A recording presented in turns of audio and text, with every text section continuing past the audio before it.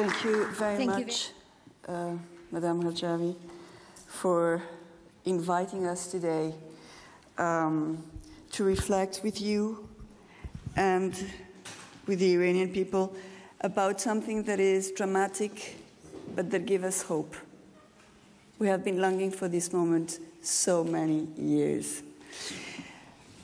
When I was looking at the images, the footage of the uprising, I was called to mind that we have a duty, all of us, working in our governments, in our parliaments, when we decide to be part of the people in the world that have to reflect on what's happening in the world, our duty is to read the signs of time.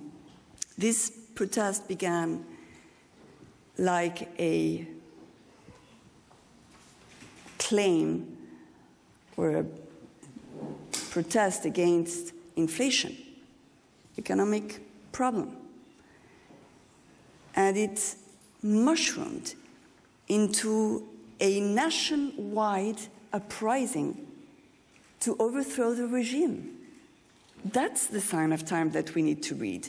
This is not an isolated or non-organized or spontaneous incident in Iran.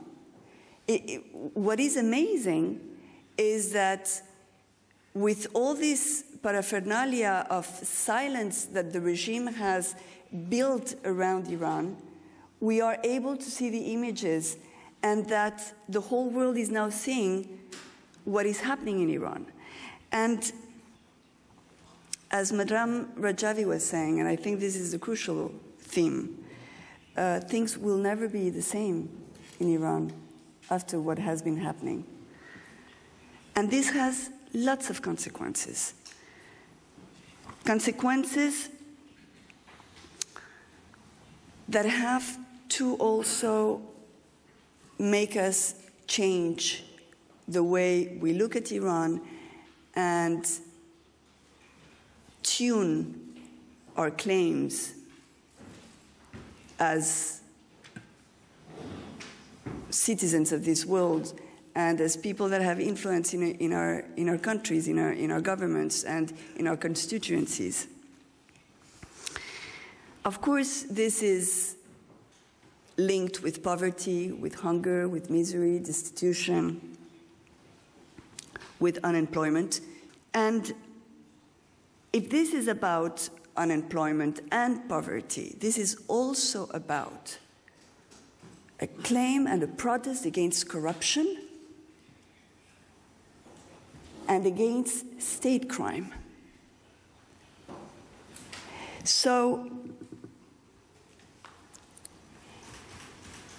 the protest is calling not only for the inflation to stop or for a better economic policy, it's calling for a radical change of regime. And for me, what is really striking, because I have been with Madame Rajavi for so many years, is to hear the people in Iran, far away from where we are, with the same slogans. I have been hearing Madame Rajavi for so many years here in France. They want democracy. They don't want to have another election that is a false election and to have only the candidates of the regime being able to present themselves and to be able to choose between the most corrupt and the not so corrupt one, or between the criminal of 10,000 or the criminal of 8,000. They want new people at the head of their country. And this is what we have been discussing here for so many years. So the only thing I wanted to point out today is that we need to go a step further. in our claims and in the pressure we put on our governments. It's not enough to hear the governments of our countries to say that they are supporting the protesters and that they are sympathizing with the uprising people in Iran, but that they still support the nuclear deal.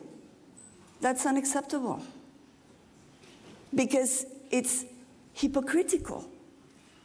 You cannot be saying that you are with the people of Iran and supporting a nuclear deal that is giving oxygen to the dictators that are killing these peoples in the streets. If we want to be coherent, we need to have a policy that points fingers where those fingers have to be pointed. We cannot have a policy of appeasement when we have the people of Iran telling us that they want no more appeasement with this regime, but they want the support of all of us for the change to a democracy where civil rights are going to be granted, where death penalty is going to be abolished, where misogyny is going to be thrown out of the Constitution, where a regime that will grant a division between the religion and the state, and this will not happen if we think that we can continue having good relations with the devil. We cannot continue thinking that it's okay to make money for our enterprises dealing with a regime that is exporting terrorism to our countries. It's not about Syria, and it's not about the Hezbollah. It's about financing terrorism here in Europe and in the rest of the world. So reading the signs of time is understanding that this is our opportunity to get rid of that regime, to recognize the legitimacy of the Iranian Council for the Resistance in Iran, whose president is Madame Rajavi. This is what we need to obtain from our countries, and this is, I believe, the responsibility and homework for the days to come. Thank you.